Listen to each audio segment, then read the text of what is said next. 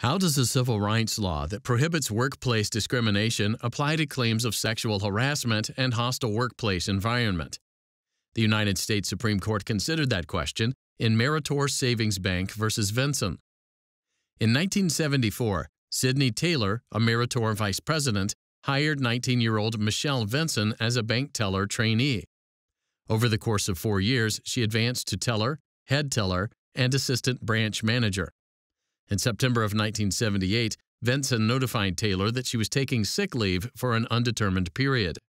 On November 1, 1978, the bank fired Vinson for excessive absence. Vinson sued in federal court, alleging that Taylor harassed her and created a hostile workplace environment in violation of Title VII of the Civil Rights Act of 1964. At trial, Vinson testified that shortly after she started working at the bank, Taylor invited her to dinner. There, Taylor suggested that they go to a motel and have sexual relations. Vinson initially resisted, but fearing for her job, she eventually agreed.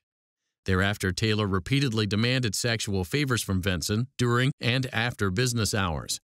Vinson testified that Taylor fondled her in front of other employees, exposed himself to her, and forcibly raped her several times. Vinson testified that she was so afraid of Taylor that she didn't report his harassment to his superiors.